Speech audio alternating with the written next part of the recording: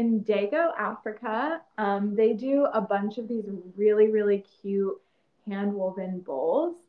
And what I like about this, these are more expensive, but they're, I think, like made from artisans in Africa. So they're pretty authentic, which is really, really awesome.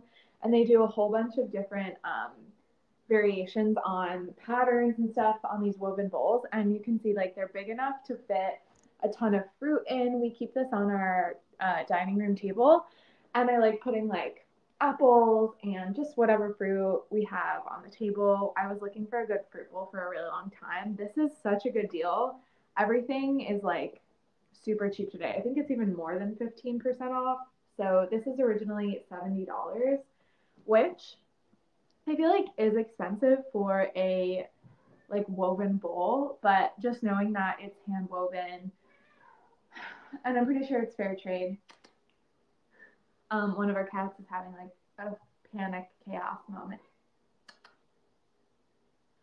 So yeah. Anyway, so it's fair trade, whatever. But today it's $38, which again is like a really really big steal.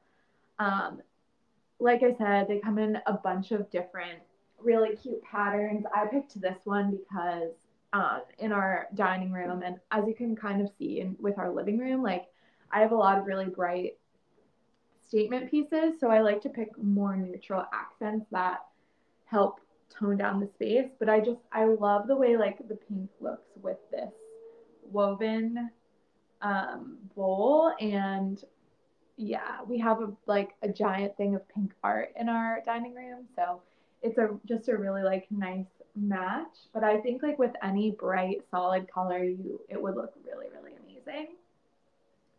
And I'm gonna hold it up like this so you can see how shallow it is. It is pretty shallow, but it's wide, so you can fit a lot. You can fit a lot in it. Okay, moving on.